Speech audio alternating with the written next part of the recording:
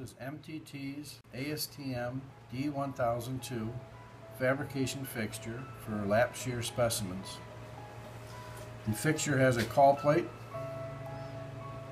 the specimen tab materials, spacer bars, and clamping bars. So the first thing you do is you're going to apply adhesive to the lap shear area.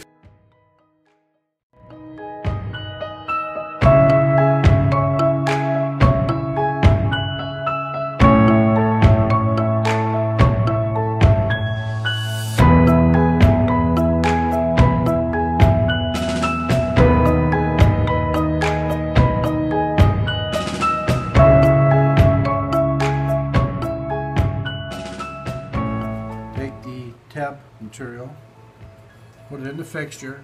There are spring-loaded pushers to hold it in the proper position. You want to apply a spacer to the opposite side, then apply the other tab material on top. Again, push the little clamp bars back,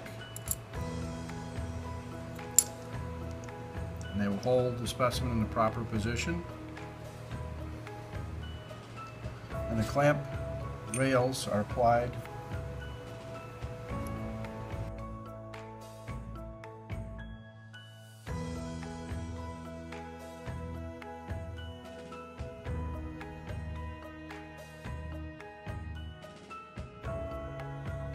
And the last clamp rail goes over the lap shear area. Clamp the adhesive. Clamping rails are provided with set screws, which can be set at a specific height to ensure when the material sets, the adhesive gets to the desired thickness for maximum performance.